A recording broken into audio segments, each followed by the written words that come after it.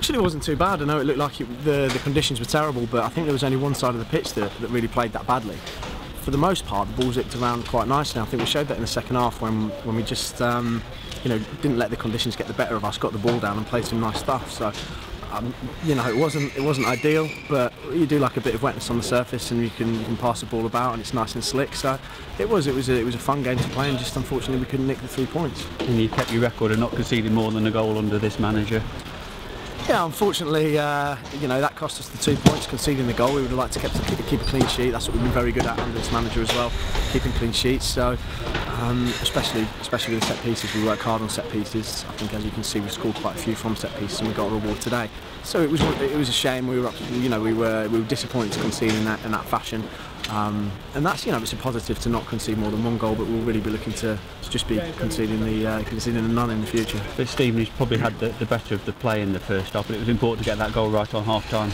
Yeah, we came in at half time knowing that we'd maybe been a bit lucky to come in at 1-1, and we've been given a lifeline. Having said that, I don't think Stevenage had too many clear-cut chances, but they probably had the better of the play. The fans were getting frustrated. I think we were frustrated with ourselves with the way that we were playing. We were trying to overplay in the middle of the park, especially. Lisby got in behind our backline a couple of times, and they were looking quite effective. So I think the important thing was that we came in at half time and we reacted brilliantly. I was a spectator for most of the second half. I really didn't have too much to do, and that's credit to the way that the lads went out and played. And I think the only thing that was missing was the finish. And why is it, can you put it down to like the last 2 games, it's the second half performances, you really stepped it up against Southend and today? It's just a mental thing, just our mentality when we come out. And I think maybe we're just a bit too much within ourselves, not confident enough. I think there's a fine line between being arrogant and confident, and we just need to find that, because we're very much looking to keep our feet on the ground with the running. A lot of people are talking about this and that, but we're just taking one game at a time. So maybe we're just dampening it down too much. Maybe we need to take a bit more confidence to games, let ourselves get slightly carried away with things, and really put the sort of performances in for 90 minutes that we're capable of.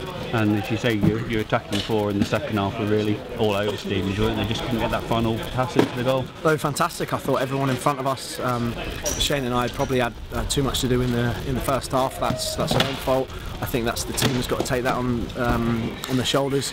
But in the second half, we have to give them credit. I looked at the players in front of me, and they were playing some excellent stuff. They were getting in behind, they were getting down the sides. Lucas was causing havoc on the right, McGurk on the left, and Nasser and Stewart up front. They ran all day and caused a lot of problems.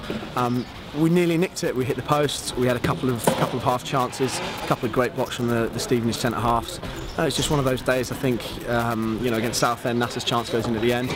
Tonight, great block on the line, and we come away with just a point. But it's important. It's a point nearer the total that you're aiming for, obviously. Massively. We'll take the points. We'll move on. It's not what we came for at the start of the game, but it's another point on our way to where we want to be, and we've got 7 games left now, and the more points we can accumulate, the better.